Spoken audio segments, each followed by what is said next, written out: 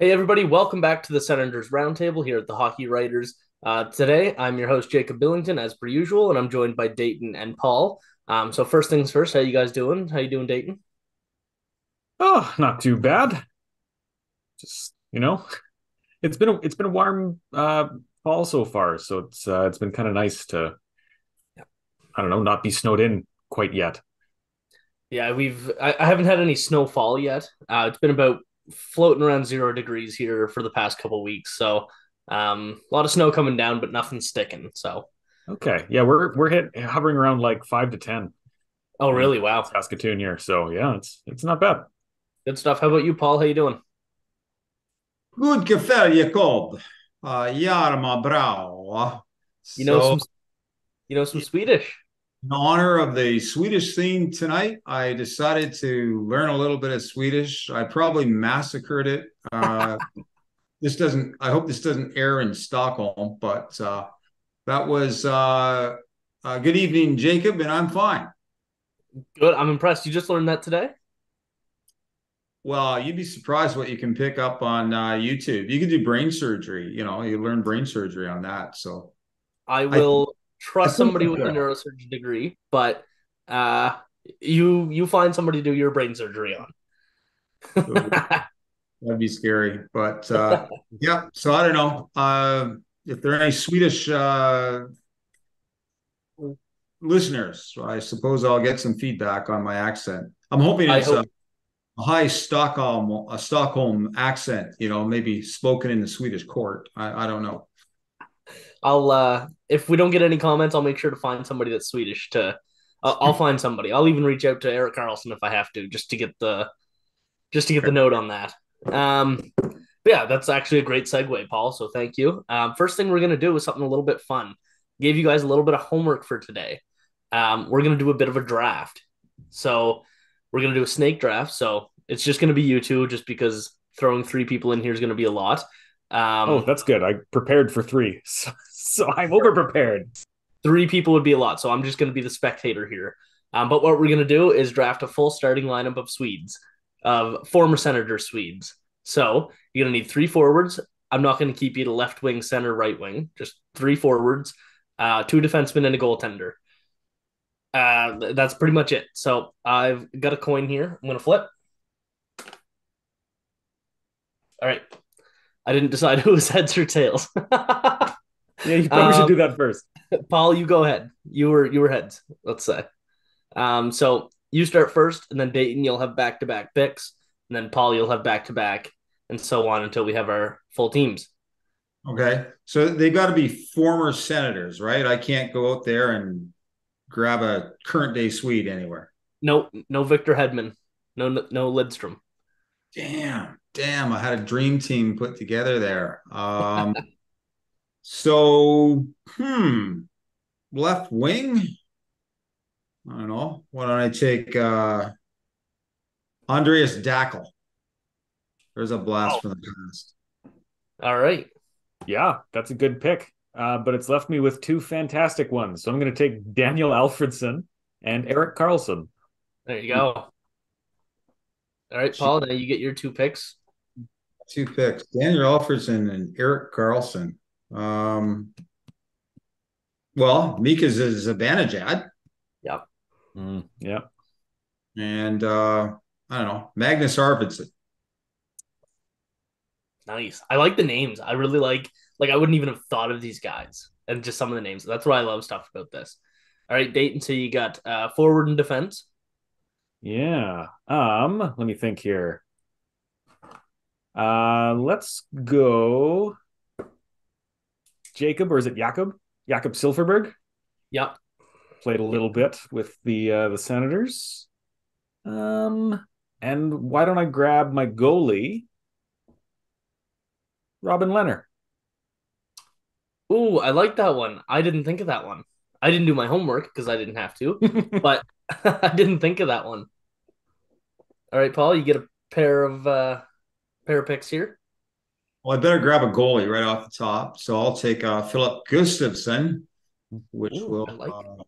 reopen wounds in the Ottawa fan base. He left town and flourished as soon Yep. as he left town in Minnesota. So there's my goaltender, a defenseman. Well, Carlson, did you? Well, you grabbed him, Dayton, didn't I you? did. Yeah.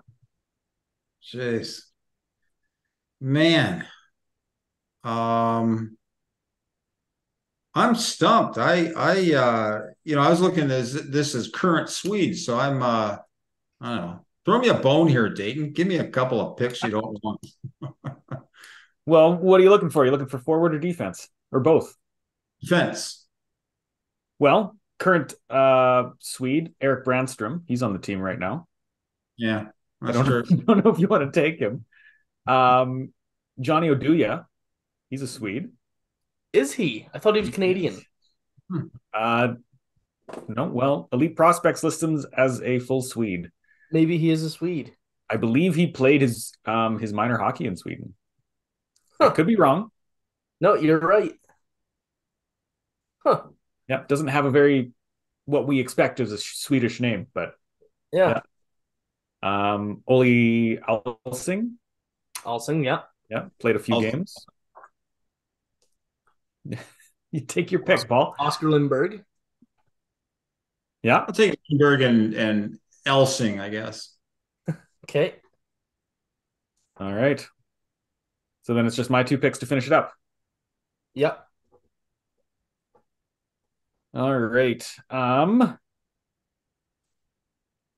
Let's go with a winger to start. Andreas Johansson played 69 games with the Ottawa Senators in 98-99, put up Very 37 nice. points, 21 goals. Pretty good. That's pretty good. Yeah. Played a little bit with Calgary, Tampa, Nashville, New York, kind of bounced around, but his career high was in Ottawa. So I think that's a good sign, you know? Very good sign. And I'm going to take Johnny Oduya unless Paul already took him. Nope, he took Lindbergh and Olsen. So Fantastic. leave your thoughts on who ends up with the better team in the comments, and we're going to throw a poll up as well. So be sure to go vote on that and share that around. But yeah, that's pretty fun. Obviously, we did this because Ottawa is going to be in Sweden for their next two games. It's going to be quite exciting. It's quite frankly, this is where the rebuild started. This is where everything went downhill for Ottawa. Time to turn it around. Like time to man up. Time to. It was actually, I think it was Ian Mendez did an article today and said that the Senators are strictly on a business trip here. Like they are ready to turn things around. So what better place to do it than where the rebuild started? Obviously, in 2018, they played against the Colorado Avalanche and maybe somebody else. Maybe they only had the one game. Oh no, they had back to back against the Avalanche over in Sweden. Now they're there off to a miserable start to the season, to put it quite frankly. How important is it for the Senators to come out with success, whatever that looks like? And what does that look like to you? We'll start with you, Dayton. How important is it to come out of Sweden with success? Yes. And what do you define as success? Yes. That's, yeah. I think it's really important. I think this is, of course, yeah, it's just a trip overseas. It's one of those, special occasion games. Normally that's not that big of a deal. Yeah. But I think for the Senators, there is this symbolic, this historical significance to it. And I think if they can come out with more wins than losses, I think it's 3 games, isn't it? Ottawa only plays 2. Is it only 2? Okay. Yeah. They need at least 1 win. Yeah. And I think if they're going to lose another one, it has to be close. And I think that would be a solid place to start. But yeah, it needs to be a successful trip. There needs to be at least a 1 win, hopefully 2 wins, to try to get this, maybe for a lack of a better term, monkey off their back that has been plaguing them for, honestly, like the last 7 years. And I think if there's a strong showing at Sweden, then I think they can start to rest a little easier and start to figure themselves out a bit. Yeah, I completely agree. Paul, what do you think? Yeah, I agree with Dayton. I mean, it's critical. If I take a look at their last three games, look, they've beaten the two teams that they should have beaten, the Leafs and Calgary, and that's not something they were doing earlier in the season. They just weren't beating the teams that they should have been expected to beat. Um, they need to continue that momentum. So, if they can walk out with one win in Sweden, then if you take a look at what will have been their last five games, they'll have won three, and meaning that they're playing 600. And so that's the pace that they're going to have to play if they've got any hope of making the playoffs. They got to play 600 from now on. So one win would put them on that track. You know what? Two wins, and it'll be tough because they're playing Detroit, one of the hottest teams in the league. That would be a stellar result, goes without saying. And it would put them at 533 if you looked at their entire 15 games that they've played to that point in the season. So, the flip side of that coin is drop those two games, it's going to be ugly. And there's gonna be some people leaving the organization, I would think. You drop these two games, man, you really are a bottom dweller, and you're a 400 hockey club. You'd probably be one of the worst teams in the league to this point. So, that's what they're faced with heading into Sweden. These are two really important games for them. Yeah, and it's crazy to think that just two games means nothing in the NHL season, but these two, they're a special time over in Sweden. They're at a very important part of the Ottawa Senators season. Like, this couldn't come at more of a make it or break it time in the season. Like, this is it. I mean, other than the last two games, if they're pushing for a playoff spot and they need 4 points, this is probably the most important time to make or break a season for Ottawa. Now, I think success looks like 3 points. I don't think a close game is good enough, like you two mentioned. Um, a close game being an overtime loss, that's okay. But a close game, as in a 3-1 game with an empty net goal, that's not good enough. No moral victories. A close game isn't good enough. Um, I think they need 3 points to really make a statement here. Um, yeah, that's just my thoughts. Like, it's incredibly important for them to have success over in Sweden. And you look at the Swedish history of this team. Like, we just named some fantastic names. Daniel Alfredsson's over there with them. Erik Karlsson obviously is the most talented player to ever play for the team. Like, Ottawa has a lot of Swedish roots. Okay, and they're only 30 years old. I believe there's 36 players to ever play for Ottawa from Sweden. That's a good bit. But yeah, I think it's important morally, and I know I just said no moral victories, but just for the vibes, I guess, but as well as to save the season. Oh yeah, they've got to beat somebody up over there. I'm assuming they can beat up the hapless Wild. Detroit's going to be tough. You mentioned the Swedish roots of Ottawa, and this goes back a long time ago, but the explanation I heard, I don't know if it's still true, was that Ottawa had a lot of scouting, most of its European scouting in the Nordic countries, and in particular Sweden. Is that still true? They do have a lot of scouts over there, and Ruutu is like the head scout of Europe.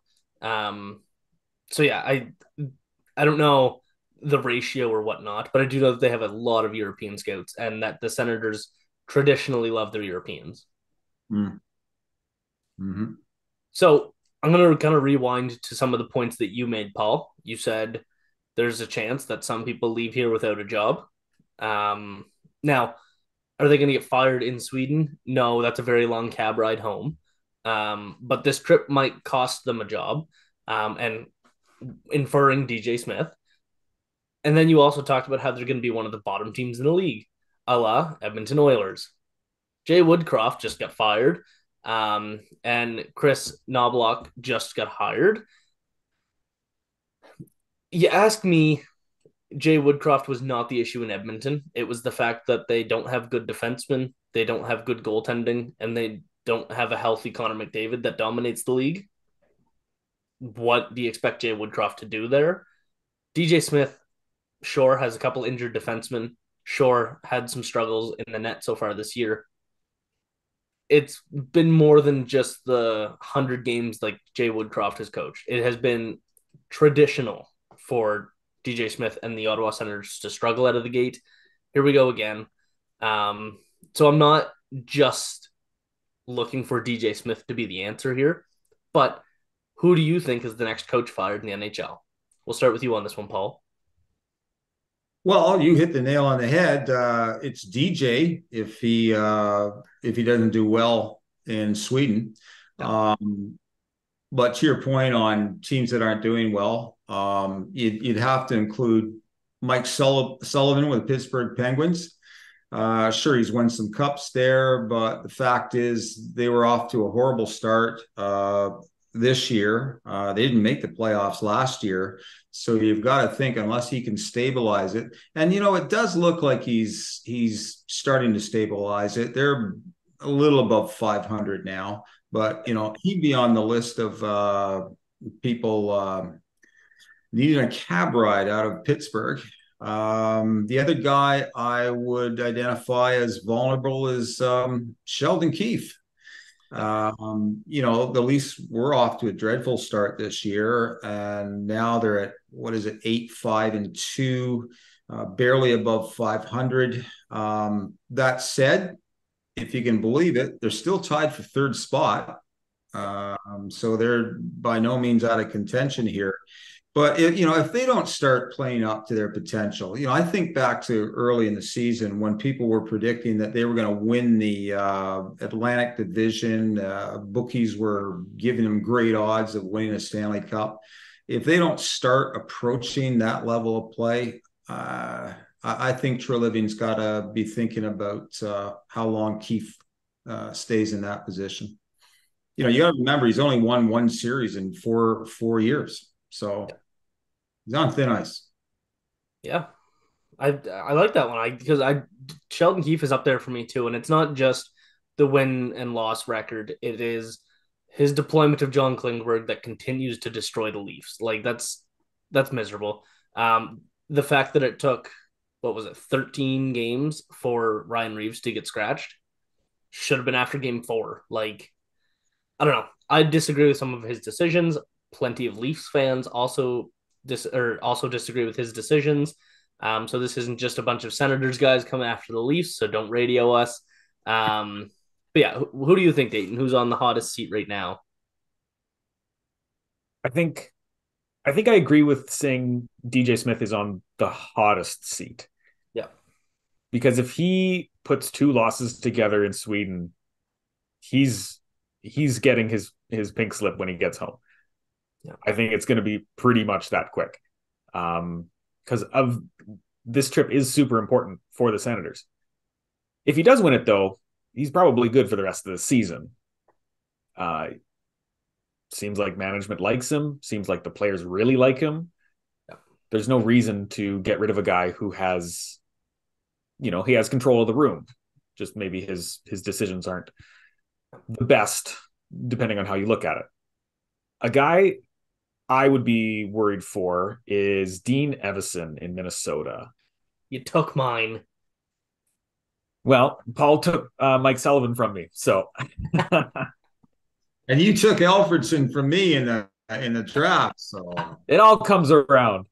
God, nobody's playing in the sandbox here. Well, you took Dackel first overall, so that was a dumb move, I admit. It's my first fantasy draft. What do I know? We'll do some better ones in the future then. No, I learned something here tonight. But yeah, Minnesota has been a good team for a long time. Ever since Kaprizov got there, and they are not performing how they should. They already dumped Kalen Addison. That was a surprising trade. I didn't see them getting rid of that young defenseman. I really like him. He's a great player. Minnesota's sitting 6th in the Central. They've got a minus 14 goal differential. Like, without the playoff success, he's very similar to Sheldon Keefe, right? Yeah. He hasn't won when it's come to crunch time. Yeah. And now that the Wild are starting to slip, I don't know. I think he would have a pretty short leash right now. Yeah, I mean I don't even have another name just to throw out there for fun. You two kind of hit the nail on the head with all of your kind of Well, I don't know. I don't what even about know. what do you think of Craig Berube? Is he on thin ice down there in St. Louis, or no? I You don't like think so.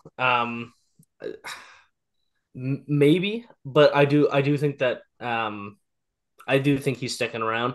St. Louis loves him. The city, the team, the ownership, the management, everybody loves him. Nobody wants him gone. And he's shown that he knows how to. He can win with that team. He just doesn't have a good enough team in front of him. Like he's got the senior citizens of the tough NHL defensemen for his top six. Like they're all in their 30s on long, expensive contracts and on the decline. Like there's so many things to point fingers at other than coaching there, but maybe I'm wrong. Maybe that they do make a change and think that they can be better than that. So I don't know. I'm not uptight with the St. Louis market, but maybe we'll have to wait and see what happens there. Yeah, I'll throw you one more name. I this one I don't think is super likely, but Ryan Huska in Calgary, because Calgary's been straight up awful, Yep. and they need to decide what they're going to do for the rest of the season. Are they going to try to actually make the playoffs? Because they have the talent to do it. They do not have the execution right now. So sometimes a coaching change can fix that. He's only been there for like less than a year though. Like wasn't he hired at the beginning of this season? Yeah, like he's only been there 15 games. Exactly. Yeah, like if the Flames really want to push for the playoffs, they might dump him. But if they're going to decide, okay, we need to retool, which they should, Yes. they need to, they've needed to for, I don't know, 5 years, Yeah. then Huska stays because he's been a minor league coach for years and, he knows how to work with the kids. Yeah. Well, and we've seen that before, like even just a couple years ago, before Chicago admitted they were bad, they hired Jeremy something. Oh, I mm. can't remember his name. That's gonna bother me so much. Was it Colleton? Yes, Jeremy Collison. That just came to me as you said. Yes, Jeremy Collison, and they fired him as quick as he got hired. It did not take long, and then they got a new coach and realized maybe we are just kind of crap. So maybe Florida or Calgary does the same thing, and I do like that one as well. And another name I'll just throw out there for fun is David Quinn. I don't imagine they want to make a change. Management is probably rubbing their hands together, looking at Macklin Celebrini and saying, "Look what we're gonna get." Um, and if not, we get Cole Iserman or whoever. I don't imagine they make a change right now. They're getting exactly what they want, but at some point, you have to keep the butts in the seats and win a couple games. I don't know, couple. You know what? I'll even throw Lane Lambert out there. There's a lot more than I kind of thought when we started this conversation. The Islanders are not doing good. Mediocrity as per usual. Yeah, just all that stuff, and it's going on a lot of places around the league. But you guys were. I guess I'm getting a bit off course here, but you were mentioning rebuilds, and I hate them. I mean, it's just I know teams do it, but it's risky. I mean, if you look at Buffalo, what have they been rebuilding for 10 years? Ottawa's not far behind. What have we been? Ottawa's been rebuilding since 17. They can go sideways on you, if you blow the team up, and it's a long, long way back to heaven.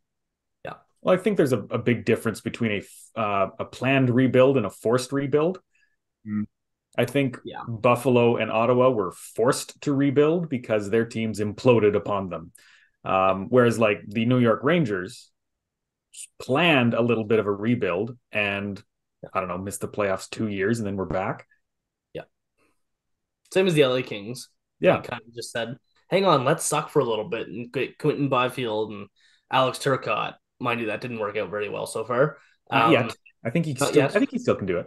I think so. I'm not writing him off yet. But yeah, I do think that there's a big difference. When you get forced, you're like, uh-oh. And everybody in the league knows you're forced. And all of a sudden you're trading Mark Stone for Eric Branstrom and Igor Sokolov. That's it happens. Yeah, Um, and I think the Flames are pretty much there. yeah. And trading Sean Monahan along with their 2025 first round pick is not very helpful. Oh, does that look bad Look, now? Yeah. I mean, look at Monahan. He's come back to life. Yeah. He's looking fantastic in Montreal, and I'm really happy for him. I think we talked about that last week, or might have been on the Fantasy Forecheck podcast. I'm not sure. But I did say that some point in the last week, and I'm really happy for Monahan. Obviously, for somebody that has a Ottawa jersey in the background of the podcast, I can't say much about Montreal, but I'm happy for Monahan. Okay, is former Ottawa 67 Monahan. Yeah, let's Right, yeah. link it that way. That's why I'm cheering for him. Um, we're going to take a quick break and we'll be right back to talk a little bit about the defensive group and wrap things up. All right, welcome back, everybody. Now, before we get into all the other things we're going to talk about, I just want to say to go check out the Ottawa Senators Substack hosted by the Hockey Writers. There will be a link down in the description, and we've started to offer this premium content for everybody.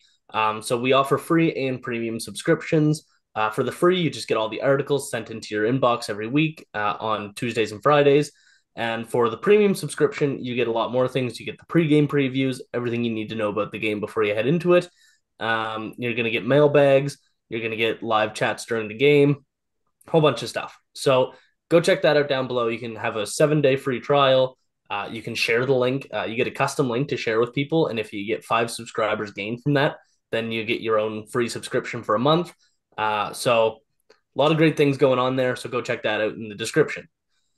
So now that we got that out of the way, let's talk some defense. So Artem Zub, not practicing. Thomas Chabot still out for another 3 to 5 weeks at this point, maybe. A lot of stuff going on there. Eric Branstrom, he's back. He looks all right. I do just want to give my thoughts on Zub for a second. So obviously he took a shot right to the ear from Alex Ovechkin. Definitely did not feel good. Had a concussion, missed 8 games or so. And then there was a collision with him and Vladimir Tarasenko, and he left the game 3 minutes left or so in Ottawa's last game, and then got on a flight, which is not usually good for any brain issues. So I'm a little bit skeptical about that, especially because he's not practicing today. Now, is it another concussion issue? I'm not sure. He might have hurt his shoulder when he bumped into Tarasenko and just came on the trip anyway. I don't know. Nobody's really released any information about that yet. The team has kind of stayed quiet on that. But if it is another head issue, sending him on a plane to Sweden, that's not acceptable. And Ottawa does have a new head of medical staff, and he's very highly touted around the league. So I don't imagine that that's the case if it was more concussion issues that they throw him right on a plane. But I don't know. Anyway, what does Ottawa need to do about the defense? Because right now, Jacob Larson was called up. Now, mind you, that's probably just for, hey, we're going to Sweden. Come along with us because you're Swedish. But you got Jacob Bernard Docker, Tyler Clevin, who hasn't looked fantastic this year, I'll be honest. A lot of guys that shouldn't be NHL regulars right now or don't look like they should be. Even though I will fully admit I preach Jacob Bernard Docker in the NHL. He does not look like he belongs there right now. But yeah, does Ottawa need to make a move? What do you think, Dayton?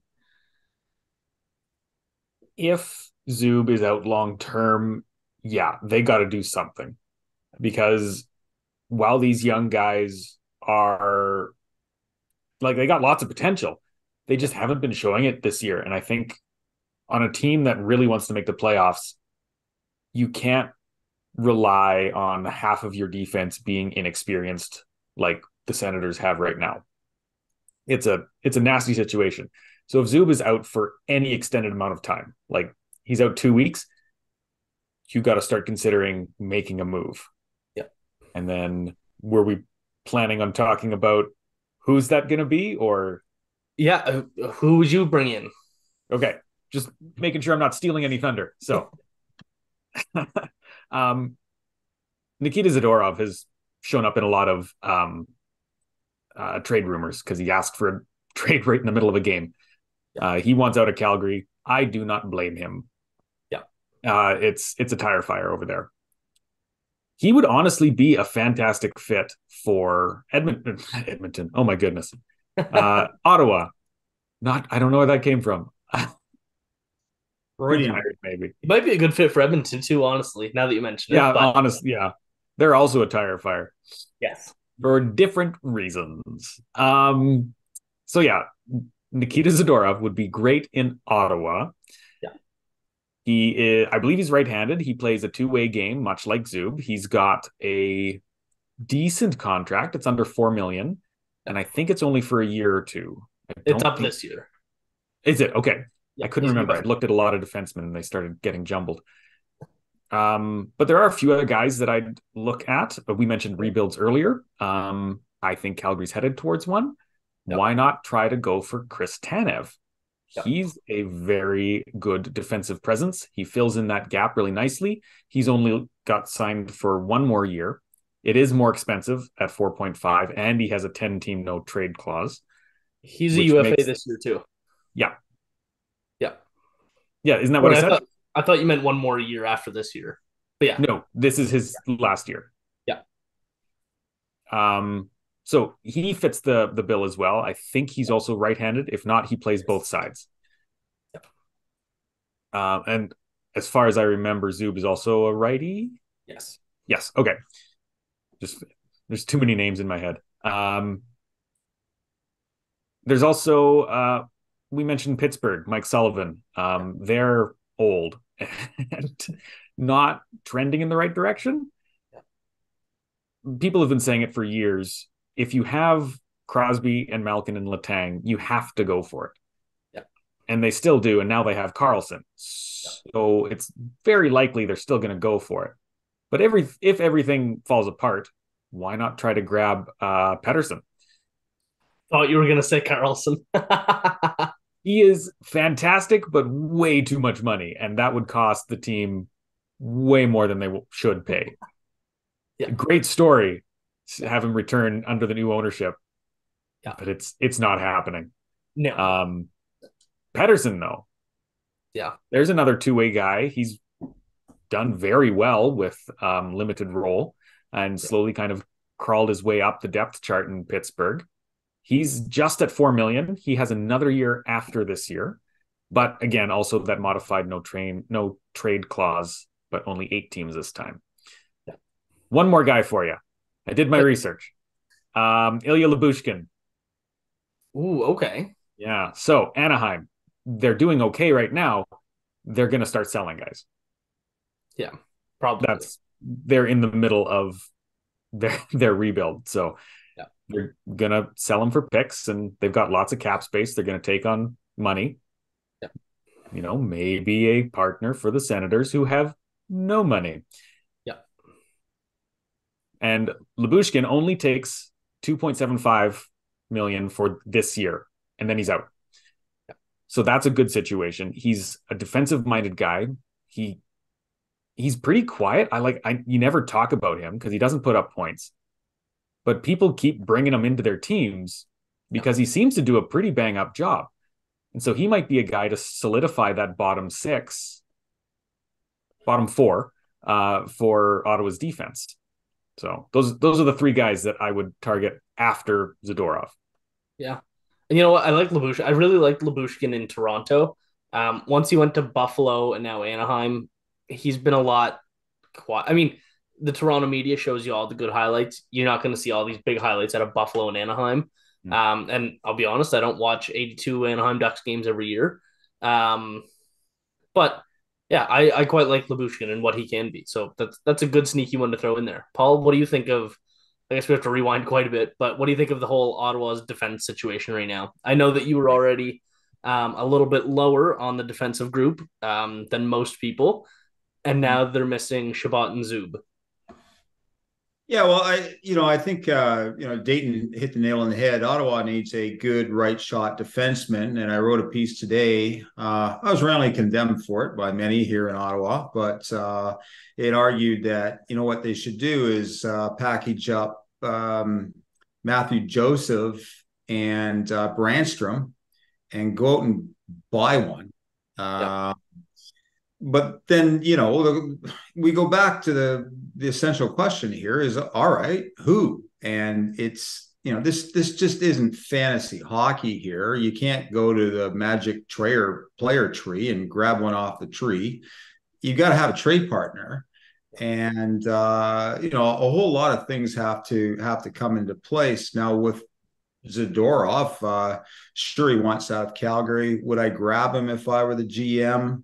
Well, he can play the right side. In fact, he can play both left and right. 6'6", huge, 235 pounds. The problem is, there's competition there. Rumor has it that the Leafs are in serious discussions for him. Vancouver is as well. And the New Jersey Devils. There's another club that's interested in his services. And Ottawa's problem is the cap, right?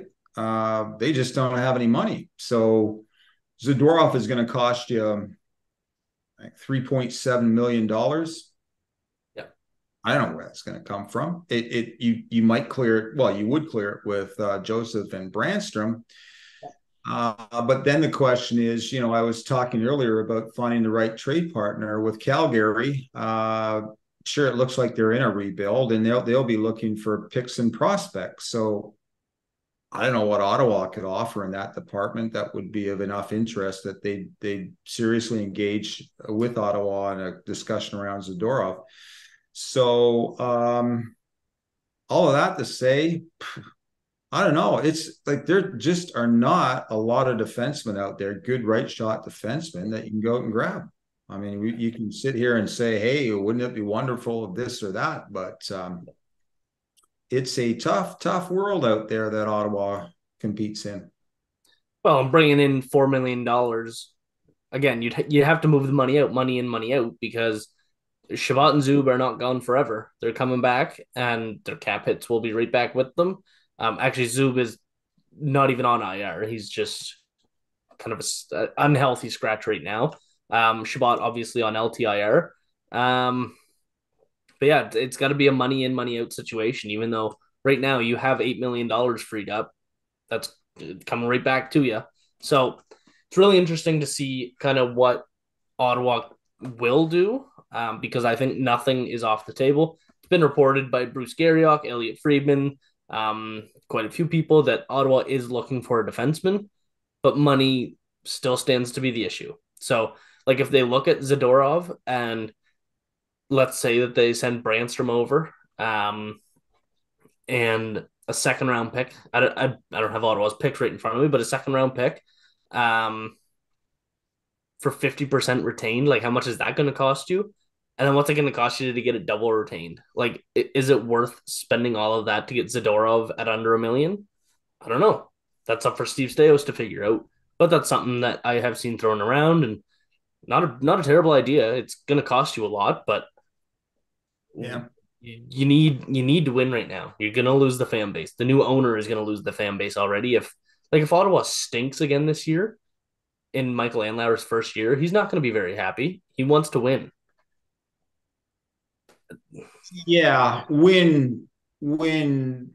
Would you qualify that though a bit, Jacob? I mean, they're obviously not. When you say win, you're probably a playoff series would be great if they could do that. They've got to be in the playoff hunt until the last 2 games of the season. Anything else is a failure of a season. Yeah, because I often think, look, you're not going to win a cup this year. You're not going to come close. So in a sense, you're still in a bit of a rebuild here. So, you can balance off the need to achieve something this season, right? Like making the playoffs with adding the talent that you need. I still think Tarasenko, for example, is a head scratcher. I mean, sure, if you're making a cup run, it'd be nice to have him. But if an opportunity came along to move him in return for some pieces that you need for long-term success, I'd do that. I mean, I wouldn't take anything off the table. I'm kind of laughing today when I got some comments on the article, and it was, no, you can't move Joseph. You're crazy. He's doing so well, but look, he's not gonna keep on doing that well. He was never a top six player. And hey, his trade value is pretty high now. Maybe Yep. you do move him. And Yep. you know, if you didn't have him, I don't think it's gonna make or break your season. But again, it depends on what you define success as. If it's making the playoffs, maybe winning a series, okay. So the only thing I'll challenge you on that is why can't he keep this up? Why can't Mathieu Joseph keep up the 70-point pace? Well, I'm looking at his past. He was never. He played most of his career in Tampa, and he was never a top six down there. Although I will grant you that was a Stanley Cup championship team, so it would be difficult for him to make the top six. But he was inconsistent. I think when you get Ridley Greig back and Pinto on, I don't know that there's going to be, he would remain in the top six. I think now, what's he playing alongside Giroux and Stutzla? Yep. Hell, I could probably look good if I was playing with those guys, but I just don't think he's. And the league's going to get tougher. As we get into American Thanksgiving and Christmas, things are really going to tighten up. He might keep it up, but he's not a point a game player. I think he's got 12 points in 13 games. Yep. That kind of production, he won't keep up. So I'm not disagreeing with you. I'm just, for the sake of playing the devil's advocate, may I raise you one Carter Verhaeghe? Until he was 24, he was an AHL, even an ECHL guy. And he was not good. All of a sudden, he's a 40 goal, 80-point scorer. That's just what he is now. And I'll also raise you a Frank Vetrano. I just pulled up Vetrano's stats. His career high before last year was 34 points, 39 points. Pretty on pace with what you'd expect from Joseph. He had 41 last year, and he's got 11 goals in 14 games this year. Now, a bit of an anomaly. He's not going to score 60 goals this year, but sometimes you just get these late bloomers. Do I think that Mathieu Joseph will be a 40-goal scorer? Absolutely not. Do I think he'll be a point-per-game player? Absolutely not. But who am I to decide that? That's the point I'm making. Like, I'm not disagreeing with you.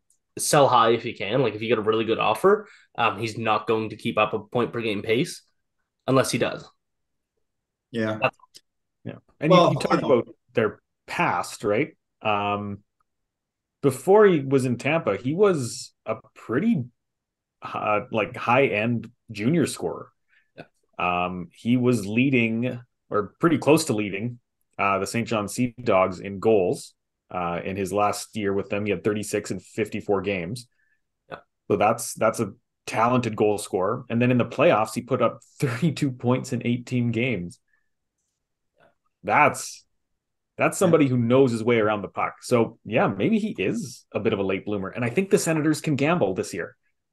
They finally, the Senators don't have to sell guys at the deadline just to recoup a little bit of value.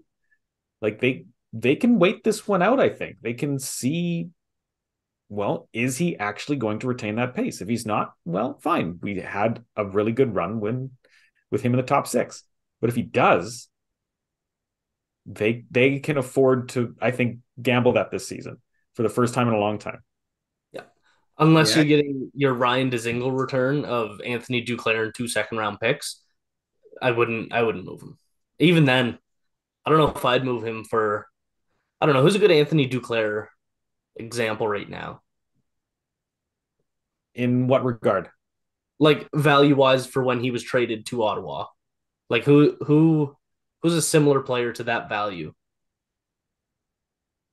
Oof. Um, I can't think of one off the top of my head. no, I got nothing right now. But like he was a prospect with potential. I might say like Arthur Kaliev, kind of, but Okay. not quite. A little bit under Kaliev. Um, and 2 second-round picks for Mathieu Joseph. Yeah, absolutely. No, that's fair. Yeah. That's a decent. If you can get something like that, or even like the Peugeot trade, right? A first and a Yeah. second round pick. Yeah.